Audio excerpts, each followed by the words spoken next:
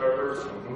What is your opinion about the accuracy of the recent article that classified Valdosta as the third poorest city in the U.S.?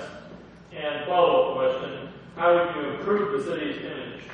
Looking at that article, even though whether it's true or not, I can feel it locally that we have problems here. When it comes out of that article, we're talking about that we have at least almost 30% of the people living in the poverty, low poverty level. That tells you we have a problem. When I also look at the situation of our unemployment, that's a problem. So my solution to that is, for one, we got to educate our people. We got to train our people. We got to work hard, like I said earlier, we got to partner with the education institutions and also the industrial authority. Those are things we must do. Also, we look at the jobs that we are having, but they are low-paid jobs. We need the higher-paid jobs. We got to work in the state and say, look, we're going to make incentives for the people here and the businesses locally to create more jobs.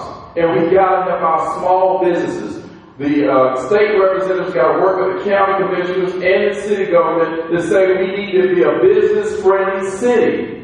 Because when we are business-friendly, that is what creates jobs. And that will also attract more businesses to say, you know what, Valdosta is the place we need to go because they are business-friendly. Thank you.